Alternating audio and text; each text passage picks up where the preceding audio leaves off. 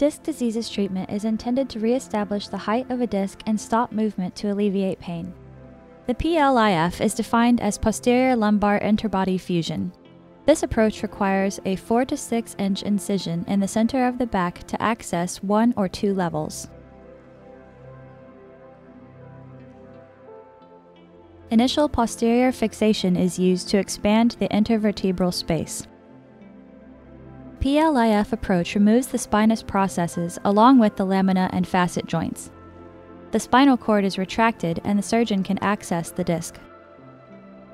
The surgeon can then remove the diseased nucleus to prepare the vertebral bodies for fusion. After the disc is prepared, a biocompatible polymer implant is filled with bone graft material and placed in the disc space.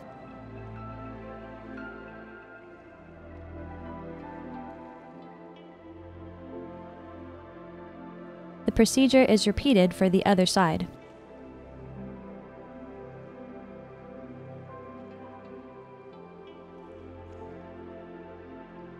Additional bone graft may be placed around the implants to increase the surface area for fusion.